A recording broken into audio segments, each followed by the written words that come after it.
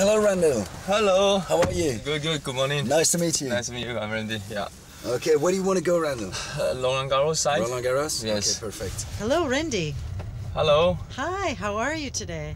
Good, good. Nice car. Have you ever spoken to a car before? First time, actually. I was a little bit surprised now.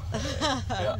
Do you think that tennis and this team spirit makes you a better husband and a father? Because you just had a baby, right? Yeah. Congratulations. Thank you. For me now, everything still new. And of course, you always do your best for your partner for the match. Then same like you're trying to do everything good for your kids. So it's kind of similar, but it really helps. Do you have any superstition when you play? When I go on the match, the first time if it's the left side ball kids, then the next time I will be asking the right side. Yeah, the right Okay, one. so it's important for you to go from one ball boy to another. Yeah, yeah. You're in the wrong seat right now. You should be on the other side, right? Yeah, but in the car it's different. In the car, the right side is more safe. And what about when you're about to serve and it's a big point and suddenly, just at the moment, somebody screams, "Go, Rendy!" I remember, I think 2 or 3 years ago, I played Roland Garros first round against Germany Chardy, and there's one spectator. Every point he was Germany,